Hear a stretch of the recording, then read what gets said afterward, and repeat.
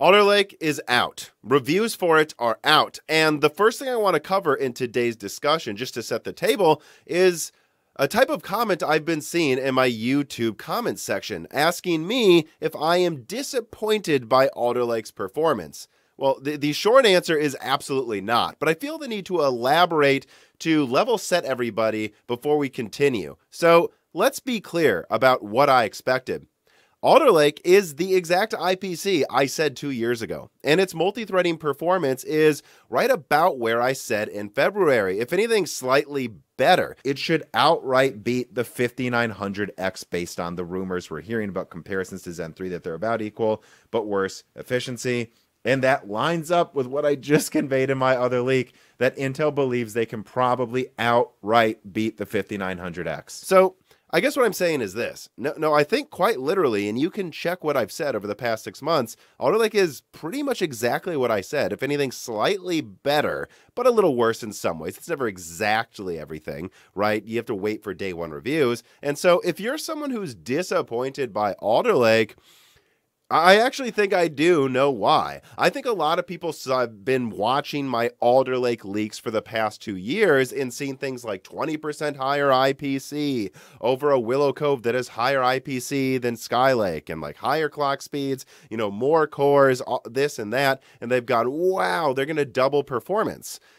If you're disappointed, it's because you only looked at Rocket Lake and maybe you forgot just how far behind Intel has been from AMD for, in my opinion, the past few years. Right, that single threading performance crown AMD took with Zen 3 snuck up on a lot of people. Before Zen 3 was even out, AMD was demolishing Intel in per core efficiency and crushing them in multi-threading. So once they take the single threading, I mean, Intel's really doesn't just have a 20% gap to take to catch up overall. They have to more than double performance. They didn't even really beat the 5800X. And so if you're at all disappointed by Alder Lake, it's only because you saw double Rocket Lake and forgot that Rocket Lake is arguably less than half as good as Top Zen 3.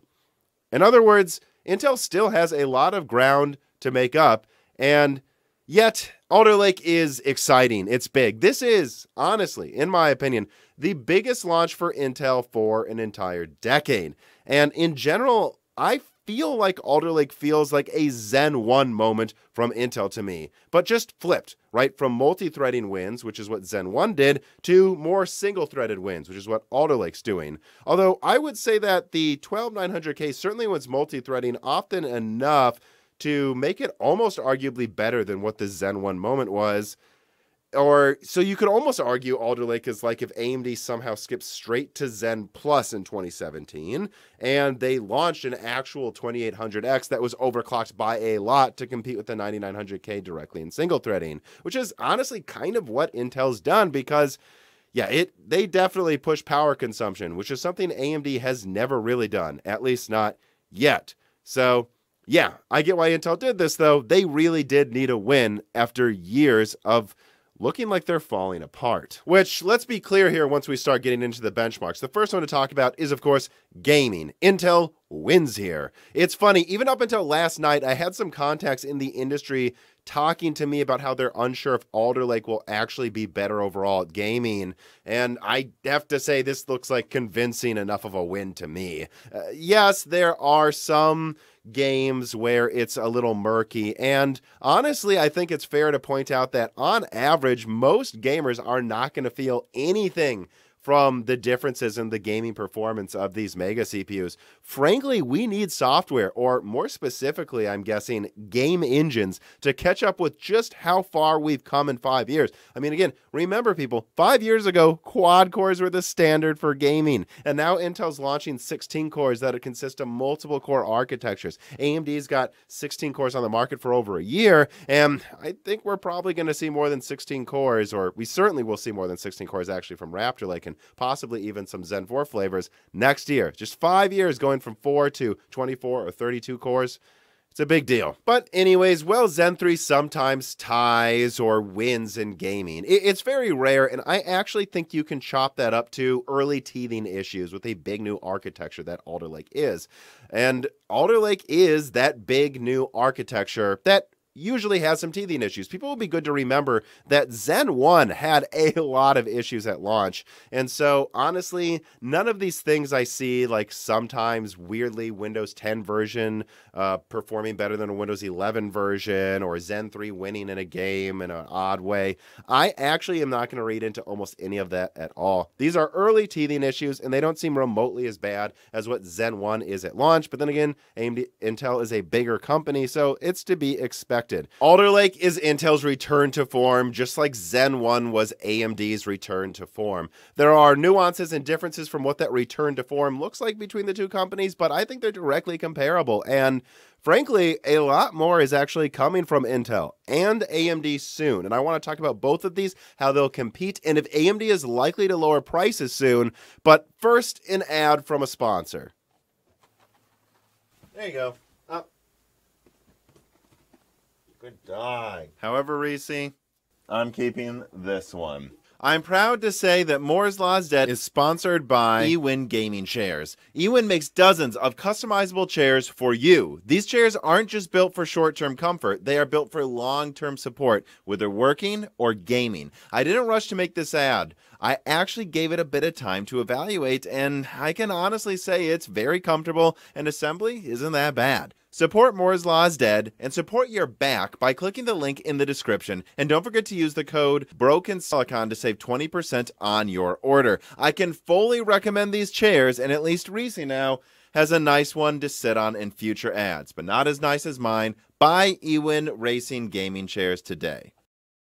So as exciting as the i9, i7, and i5 desktop KSQ launch is today from Alder Lake, it really is just the start. And Steve at Hardware Unboxed aptly pointed that out. And of course, I thank him for the benchmarking work he does. I use his data a lot, along with Steve from Gamers Nexus. But the point is, one thing that I found, again, not surprising that Steve demonstrated, is that DDR4 isn't that much worse than DDR5 most of the time. Yes, you will find scenarios where there is a decent difference, but these are the flagship gaming SKUs. Coming out in Q1, as I leaked half a year ago, is the non-K SKUs. These are the 6+0 and below, so just 6 big cores or less, no little core models. And those should perform, again, as I said in another recent video from an OEM contact, just fine with DDR4. So, while Alder Lake is seemingly on an expensive platform now, you know, the SKU to SKU cost is less than Zen 3, and the DDR4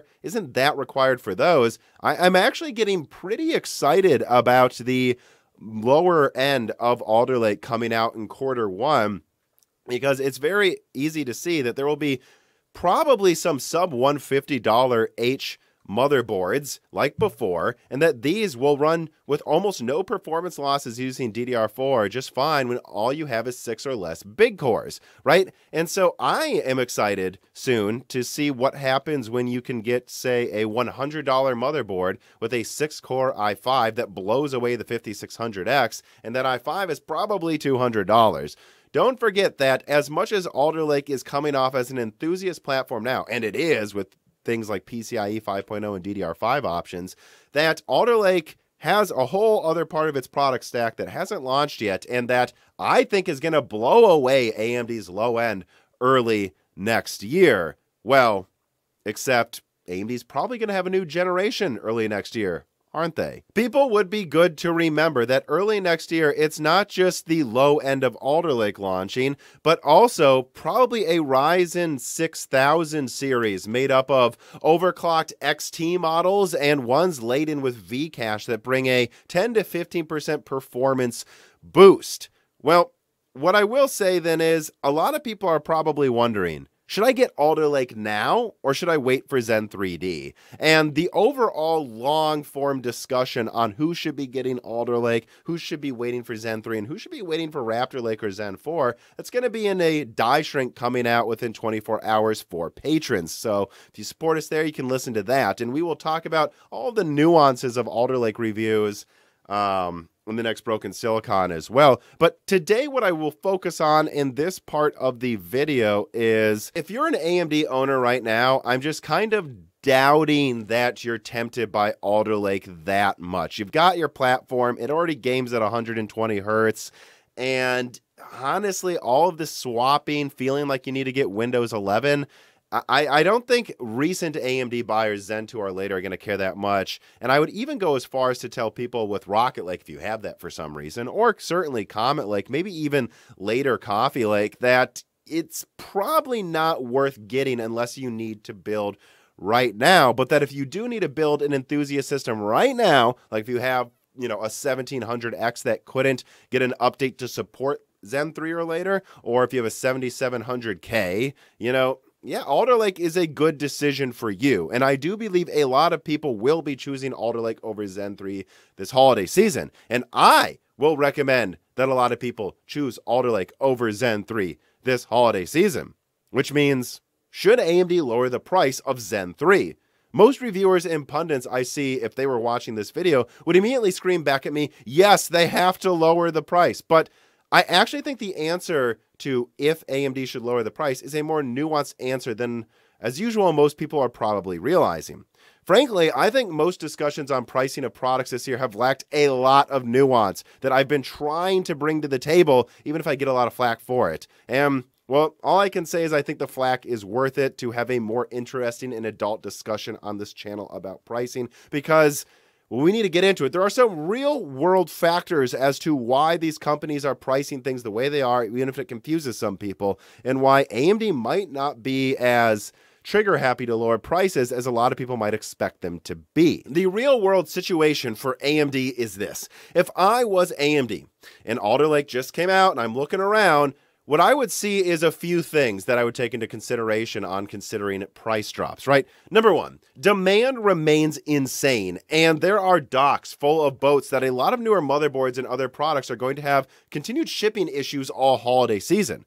If I was AMD, I would guess that most people looking to build now, if they actually had to, forced to build now, would settle for Zen 3 if they actually needed to upgrade and Alder Lake SKUs were out of stock. And some of them already are, which I find interesting. I would actually get the i7 if it was me, and I'd tell gamers get the i5. But nonetheless, if you are a creator and the i9 is out of stock, which I'm seeing it pretty much is already, well, frankly, the 5950X is only $100 more while being widely available, so available that if I wanted one tomorrow to be delivered to this house in Nashville, I press a button, it gets here in under 24 hours. It is widely available, shipping quickly, and the motherboards are all out there on shelves. This is a logistical factor. X570 is an established platform. Zen is a year old and lining the shelves, and there are shipping issues and demand.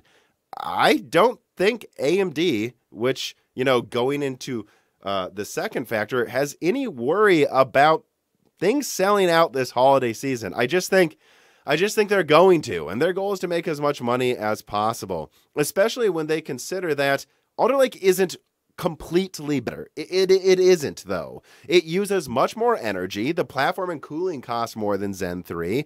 And if you look at the tech power-up benchmarks here, most users aren't going to see a difference even in 1080p gaming. Zen 3 is generally more cost-effective in the upper end compared to Alder Lake. We're honestly offering similar performance 90% of the time. Intel is back, and I do recommend Alder Lake, just to be clear, for most people building new right now. I want to be clear about that. I recommend Alder Lake, but Zen 3 is pretty damn good for being just a year old, isn't it? And it has its own advantages. And, you know, this next thing here, another factor, is Gamers Nexus points out Alder Lake seems to actually run pretty okay in Windows 10, but yeah, I think most gamers at least have the perception that they need Windows 11 to use Alder Lake to the max. And technically that is true, I think. And I'll speak for myself. I don't want to upgrade operating systems right now. And most gamers I ask are not interested in upgrading to Windows 11, or at least they don't feel like they have this excitement to rush into it. And so with there at least being a perception, although I might be up for debate if it's actually required, a perception that you need Windows 11 for Alder Lake, I think that's another factor AMD is going to realize that might make a lot of people just get Zen 3 again anyways this holiday season. And so I mentioned logistical issues, which AMD has an advantage in, having it be an established product, X570 and Zen 3 versus Alder Lake. And then also ridiculous demand as being another factor. It's probably going to sell anyways. And then factor number 3, Alder Lake isn't entirely better than Zen 3. It does have more expensive costs in some departments, while not always winning, and there's a perception you need Windows 11, which people don't want. After those three main factors, the final factor, which I actually think is the most important one, if I was AMD, I would be considering the pricing precedents I would set if I adjusted prices too much right now, right? In reality, Zen 3 remains highly competitive with Alder Lake, even if I myself, and most will, recommend Alder Lake over Zen 3.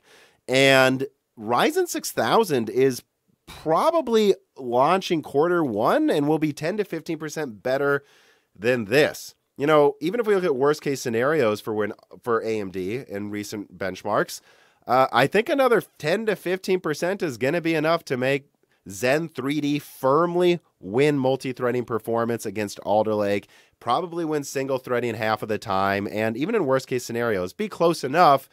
Yeah, I think that if you're AMD, you have to think, do we want to set the precedence that these SKUs are now at lower prices before we launch something that will compete fine in one quarter?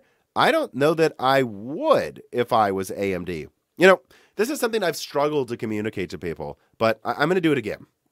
There is a reason Intel kept their SKU prices at the same level for the past 5 years, despite AMD really beating them in price performance immensely at most tiers, most generations. People would just say Intel's greedy, so there's no way Alder Lake will cost what it did. But Alder Lake costed exactly what I told you it would be.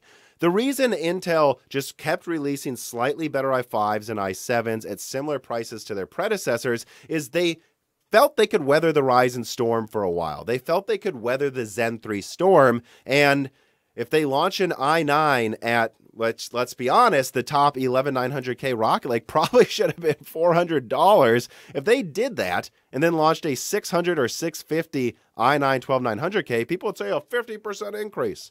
But they knew the Intel diehards would buy it. They were weathering the Zen 3 storm, so they priced the i9 between $500 and $600 depending on where you got it. And now a $600 or more Alder Lake i9 looks reasonable. This is the type of factor that Intel was considering the whole time when people were just calling them greedy. It was a calculated decision, and this is the calculated decision I assume AMD is making right now. Intel was able to weather the Zen 2 and the Zen 3 storm. I think AMD can weather an Alder Lake storm for one bloody quarter at these prices when demand is so high. And frankly, when I talk to people within AMD, I'm not hearing the alarm bells. Like, what I get is that they might lower prices, but there's no, oh yeah, we're going to, coming out right now, that you saw with previous launches like a decade ago when Intel started to destroy them.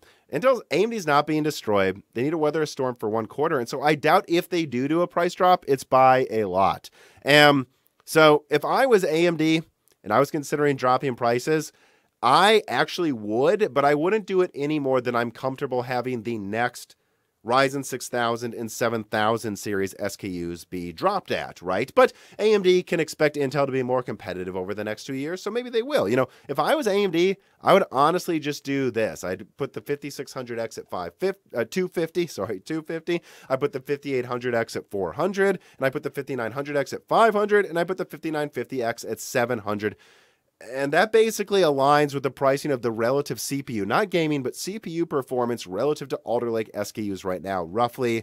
And I would just do that and remind people how much less energy, how much less cooling is required for Zen 3, and that Zen 3 is still winning in plenty of things. That's the modest price drop I would do, so that if I launch a, let's say it's called the 6950X, you know, the Zen 3 16 core with higher clocks and Vcache, if that comes out Q1, I would do that so that I can drop that in at 700 or maybe even just 800 above the $700 non-Vcache 5950X. And the funny thing, honestly, is street pricing is seemingly going to take care of this decision for AMD anyways. So really do not be surprised if there aren't any official drops, but on Amazon, you see the CPUs for less money. AMD does not feel that pressured right now, and I think they'll want to maintain pricing tiers for the next generations, just like Intel did. But right, let's recap everything I've talked about in my initial reaction video to Alder Lake. Number one, I think this is Intel's Zen 1 moment. It's their most important launch for a decade, although to be fair, probably because half of that decade they were stagnating on quad cores. But nonetheless, it is what it is. The facts are this is the biggest Intel CPU launch in a decade for consumers. It really is. Although, point number 2, Zen 3 is still arguably competitive. It's got cheaper platforms. It's not seen as needing DDR5 which is up for debate according to Hardware Unboxed, and I agree with him, or Windows 11. It's got cost and platform advantages that mean that I don't know that AMD will lower prices by that much if they do, especially when you consider that they're on shelves already and ready to be bought in a day, unlike Alder Lake that is probably going to hit more logistical issues being a newer platform. And then point number 3, I do legitimately, just to say it again, recommend Z690 and Alder Lake. Either an i5 if you're a pure gamer, or an i7 if you're a hybrid gamer creator. Maybe an i9 if there's a specific reason you need to do really well in Adobe. I actually do recommend Alder Lake over Zen 3 most of the time, because even if you're paying more for DDR5 perhaps, or paying more for cooling, it has PCIe 5.0. If you choose to, it has DDR5, and it can upgrade to Raptor Lake 24 core next year. You're basically paying a little extra to have a next-gen platform now that is arguably not really worse price performance than Zen 3, and depending on what you're doing is actually better price performance than Zen 3. I actually do recommend Alder Lake more so right now. But that discussion, who should get Alder Lake now, who should wait for Zen 3, who should wait for Zen 4, Raptor Lake, Meteor Lake, and kind of what we expect to happen with the rollout of launches and who should be targeting what exact SKU over the next year. That's going to be a discussion, like I said, in a die shrink coming to patrons tomorrow. So look out for that and consider supporting us on Patreon if you want access to that. We really do need more support on Patreon now to expand the team and try to focus more on making better content, being able to cover more products, do more reviews, and not just rely on accepting as many ads as possible. I'd like to focus on a Patreon first funding approach than ads, but we're going to do what we're going to have to. And so no matter what, then, if you want to support us, remember, you can always support our sponsors like Ewin, Vite Ramen, or CD Key offers, and you can, of course, hopefully tell your friends, subscribe to the channel, ring the bell button. But yeah, I think I've been rambling at the end long enough here. This is an excited launch. Well, much more to say, so look out for that upcoming content. And thank you for watching.